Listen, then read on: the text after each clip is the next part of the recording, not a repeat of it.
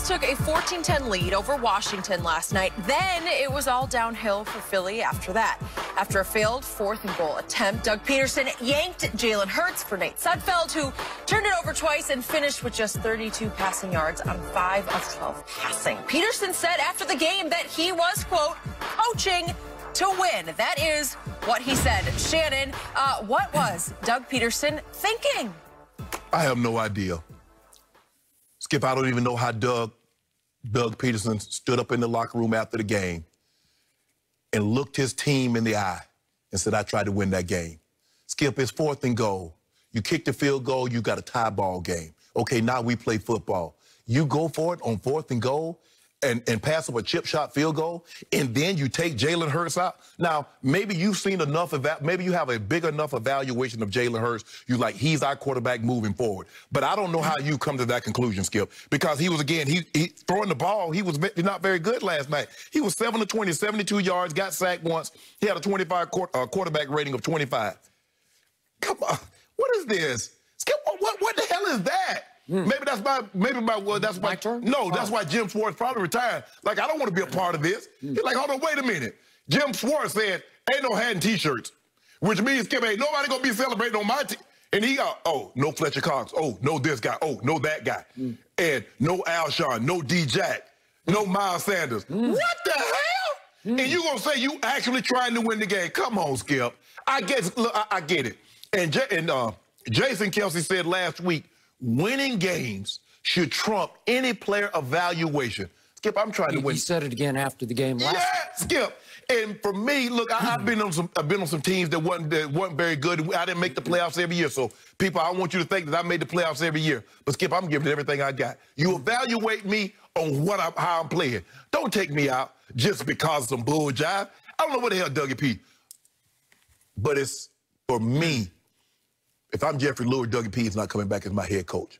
There's no way I can bring him back into this situation. There's no way.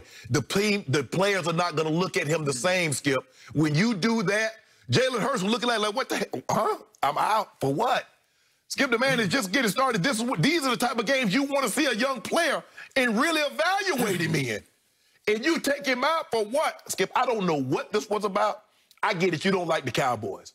Once the Cowboys had lost, okay, now, hey, let's play football.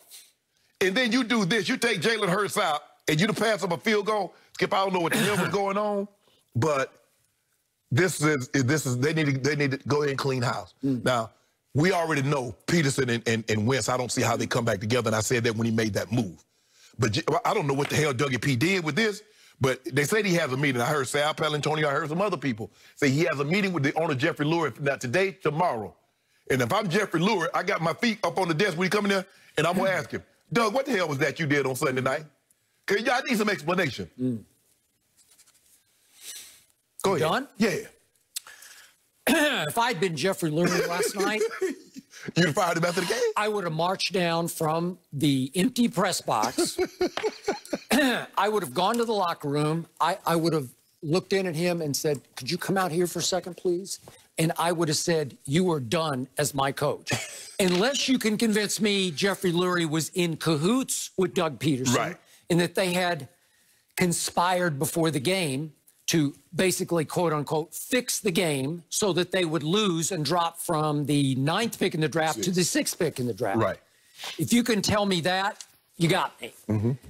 I'm not sure that's what happened. He said he wanted to evaluate Nick Sudfeld.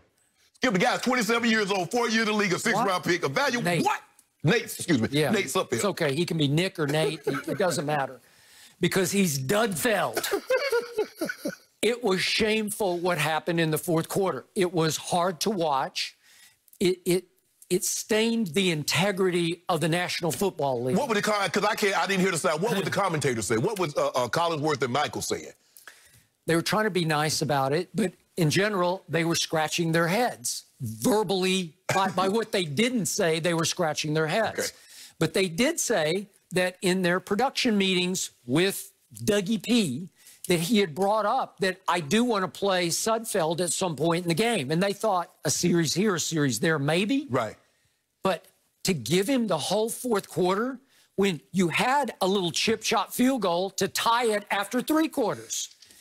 And I couldn't understand that sequence because Jalen Hurts got you down to 1st and goal to 5. You ran Clement one time, and I don't know where he came from. He just sort of came in the game all of a sudden. Yeah. And they ran him for a yard. And then what does Jalen Hurts do best? He runs scramble by time. Yeah. And he runs. That's his first 2 touchdowns. The read option. Yes. He does something with his legs to create arm. Yes. And instead, you're asking him to do what's hard down there at the 4-yard line because the end zone's so tight, is as a rookie quarterback with half your weapons out for the game, as you pointed out. Yes. Alshon's not there anymore. Ertz looks like he's playing half speed. I don't know what he's doing. Oh, get Dallas Goedert. They scratched Dallas Goedert, They scratched him. So you don't have your red zone targets to speak of. Deshaun didn't play. I don't know what that was about. I don't know what any of it's about, but obviously Jalen had Bostic in his face on the 4th down throw. Right. And he didn't get enough mustard on the ball, but he's throwing to Quez Watkins. That's who he's throwing to. That's what you got left with. And I'm saying, what are you doing? This is a man who, with his backup quarterback, Nick Foles, hung 41 on Bill Belichick's defense without Malcolm Butler. Don't know what that was about. And this is a man who wrote a book that offseason called Fearless. Well, I'll give you that was fearless. What he did last night, that's like, I don't care what anybody thinks of me, but that was nutty fearless to me. That was like crackpot fearless, where I'm saying, what are you thinking? What are you trying to prove? Are you just trying to be different for different charge, and you'll play Nate Sudfeld if you want because you think he's a fine young man and he practices hard and he's been with you for 4 years? That's how it came across. Now, let's get back to Jalen Hurts. I believe Jalen Hurts would have won that game because I've seen him win a lot of games like that. When you least expect it, he'll make another play, and then a play here and a play there. That's what he does. But if we could see, you've blasted him for his throwing. Let's look at 3 plays if we could. Let's look at the first interception by Curl. If we could see this. This is to Ertz. And if we could see what happened before that play, he just tackles Ertz and hangs on to him. He just... Is that not pass interference? I mean, he just grabbed him and held on to him off his route. And Skip, he went 5 yards, Skip. You got he can do that to 5 yards. Like that. You can bump him once, but you can't grab him and hold on to him. Okay, it's 5 yards. Okay.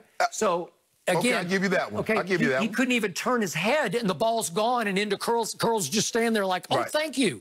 And then let's go to the next one to Jalen Reagor, who then also got hurt and was gone after the first quarter. With 1:53 left in the first quarter, tell me this shouldn't have been caught. It absolutely should have been caught. Thank you. That's a sweet throw and should have been a pretty routine catch by your rookie that you took pretty high in the draft to the shock of a lot of people. Passed on Justin Jefferson. You did. You passed on him. But you got to catch that. And then I don't know if he got hurt on that play, but he was gone for the rest of the game. Yep.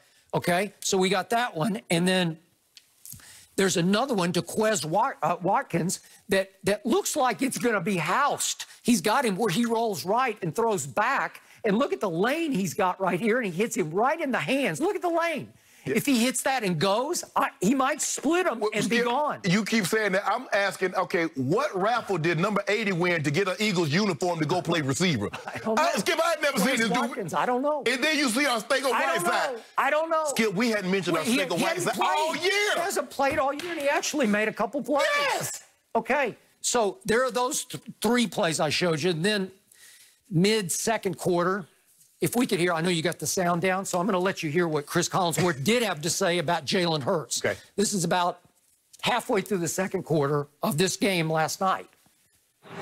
Jalen Hurts really is starting to impress me more and more as a passer. He does a pretty decent job of putting the ball on the money when he has a chance to set his feet. Okay, that's Chris Collinsworth, and he hasn't seen a lot of Jalen Hurts, so he's saying what I've been trying to say all along.